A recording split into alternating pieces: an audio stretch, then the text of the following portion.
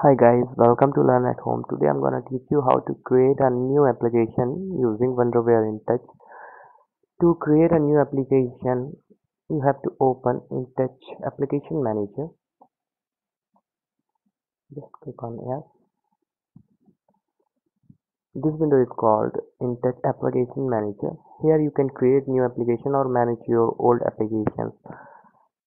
To create a new application, you have to just go to File and then click New, or just simply press Ctrl plus N, or you can go here. This icon is called a new window. You can click here. Here the directory which is showing the path where your application would be created. You can change it by browsing it anywhere you want. You can choose your directory and then click Next. Here your directory name is showing. You can create any directory you want where your application is gonna create. So just I'm giving this directory name and click Next. This window is a name or description window.